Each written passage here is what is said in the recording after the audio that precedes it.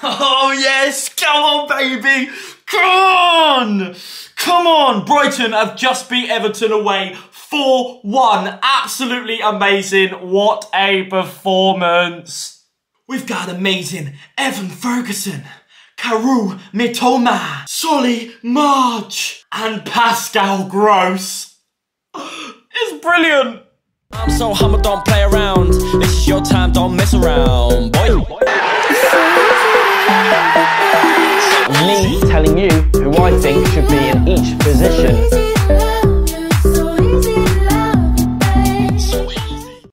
Now look, I know, I bet many of you were hoping for a matchday vlog of this amazing match, but this was the only game I couldn't go to in this time. I know, it's so annoying, But that is why I'm here, to make a video to talk about the match, because I did watch the match on TV, and oh my god, I'm so impressed. You know what, I hardly ever watch Brighton on the TV, so it is so amazing to watch on a view upwards, seeing how they play, seeing how they move around. It's just like Barcelona. It's incredible football. Brighton, De Zerbi. We should be calling him Roberto De Zerbi. We should be calling him Roberto De God. He is an absolute god.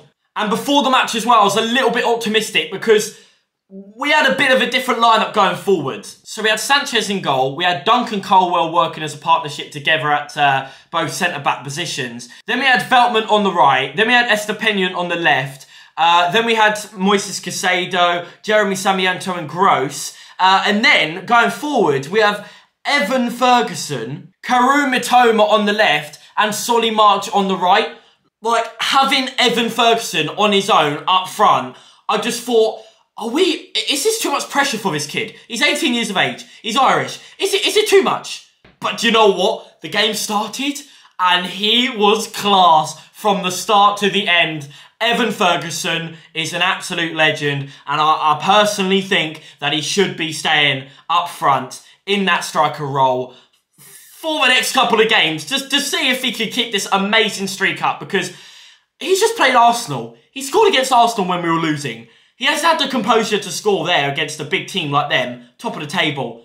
Just gone to Goodison Park, goes and scores again. It's an actual joke. It's an actual joke. Give this kid more game time. He needs it. I don't know about you guys, but Karu Mitoma at the moment is next level. His positioning, his pace, his dribbling. He's so good, but he's so composed as well. Like, he comes forward, he comes dribbling in. Like, let's just talk about the very first goal in this game today. Moises Caicedo gets the ball, and I don't know what type of vision he has, but he saw Mitoma on the left, and Mitoma was free, completely free. He does a beauty of a ball. Literally one of the best balls I've seen like all season. Moises Caicedo, absolute world class. So goes straight into the feet of Mitoma, and as soon as he gets the ball, he's in that box. He's bursted through. He's not even looking at who's around him. No, I'm getting in that box. I'm having this opportunity for myself. And it's exactly what he does. Gets inside the box, takes the defenders the wrong way. He takes his time with shooting as well. He gets in the box. He's like, oh, am I going to shoot? No, I'm going to go again. Oh, am I going to shoot? He does shoot. Goes straight for the legs of Tarkowski. Absolutely beautiful. And that gets us off on an amazing start. The worst thing in the world for the Arsenal game, and I think that's what killed us in that game as well, is them getting that early goal with Saka. Roberto De Zerbi said, we need to get an early goal in the Everton game, and it's exactly what we did. Mitoma bangs it in, back of the net, see you later. We then start the masterclass. Half time comes along, and I'm just feeling good at this point. We're going into the second half. I'm feeling, okay, look, Everton are not playing too bad. They didn't play too bad at the start. They gave us some threatening opportunities. Sanchez had to make a really good save at one point as well. And I'm thinking, okay, look, if we score one more, I'm going to feel really, really comfortable then. I think we just need to get one more. And I was positive we were going to like hold it on for the rest of the game. Because honestly, we were playing so well at this point. Then the 51st minute, Jeremy Sarmiento comes in. He almost fakes the cross at the start. So he almost goes, oh, I'm going to cross. No, I don't. And he carries on until he gets right to the back line where it's just about to go out for a goal kick. Crosses it in. And there is Evan Ferguson to smash it top bins. Like, I know it's kind of a tap-in from there and you must be scoring. But he hits it top bins where a goalkeeper just will not get it. He powers it into the top left-hand side corner, and that was it. That was it. I was going mental. It was crazy. Evan Ferguson, he needs to start. He absolutely needs to start. In Middlesbrough, we've got Middlesbrough next Saturday. I'm going to be going to that match, so be ready for the vlog. I'm going to be heading up there, right up north, to the Middlesbrough game for the FA Cup match. I think we should play him again there, because I think if he can score again in Middlesbrough and we win that game again, then I feel like Evan Ferguson should be starting for the next ongoing matches. Because honestly, that's 2 games against 2 very good sides, especially as Everton have just literally drawn against Man City. He's performed in both of those hard scenarios and situations.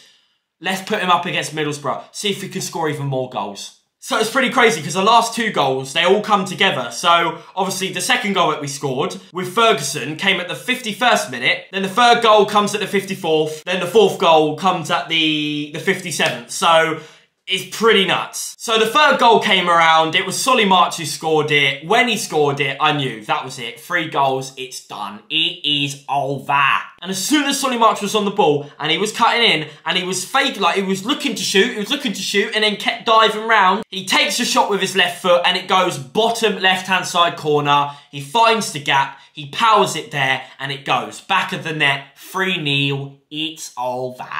Okay then, going on to the 4th goal. Now, I know this was a massive mistake for the defence side for Everton. I can't remember what defender did it. He tried to do a pass back to John Pickford, and it had no pace on it. Literally no pace on it. There was Pascal Gross running it as quick as he possibly can. I know he has no pace, but he got there, and it was literally, from then, I was watching him, he was running, and it was one-on-one with John Pickford, and he just chips it beautifully over the top of him. The amount of composure that guy has is ridiculous. Go, celebrate. And of course, composure in the celebration as well. You never see Gross going nuts over a celebration. He's composed, professional, all day, every day.